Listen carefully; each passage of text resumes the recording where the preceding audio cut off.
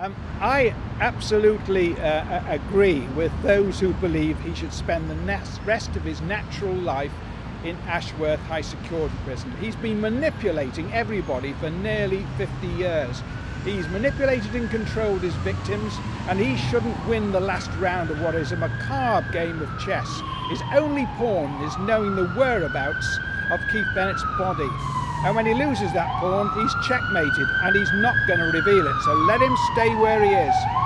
Well, it's a matter for the judge to decide. His case is that he's not insane. Unfortunately, I have to agree. I've interviewed him on a number of occasions, and whilst he's a cold-blooded murderer, my wife and I, who both saw him, came to the conclusion that he's not insane. He's entirely rational. But I hope he doesn't get out, because I say that is so upsetting and dreadful for all the victims who suffered at his hands.